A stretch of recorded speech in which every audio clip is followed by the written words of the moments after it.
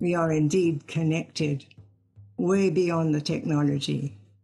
We're connected in a stream of extraordinary consciousness that keeps on saying, yes, yes. My heart is vibrating with yours, yes.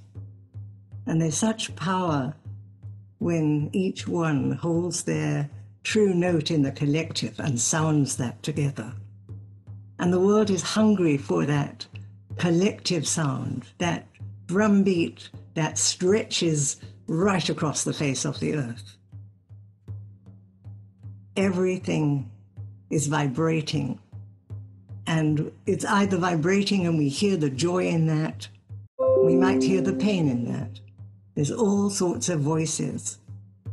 So it behoves us to allow the joy, the love current, the true connecting current to be sounded so strongly at this time. I can look at the news and look at forecasts, and astrologers hint to me today, the next 2 months, wow, difficult, hard, struggle. And that may be so.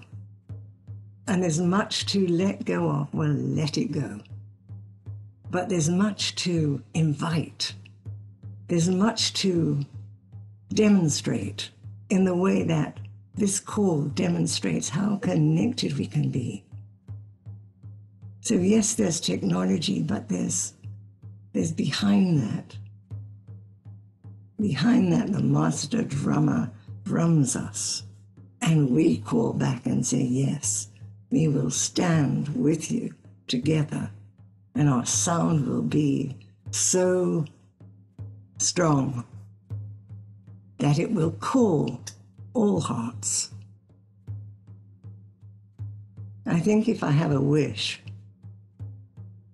it would be that ears would open, hearts would open, and we see in the way that's been so demonstrated all the things that do not work, that we can let go of, and we have to let go of, I know for myself, the things that don't work in this heart and mind. And am I ready to do that? You bet I am. My friends will hold me to account, I'm sure. And we will hold each other to account because we love one another. And it's the best thing we can do to call forth in the way the drum does. I have my own drum.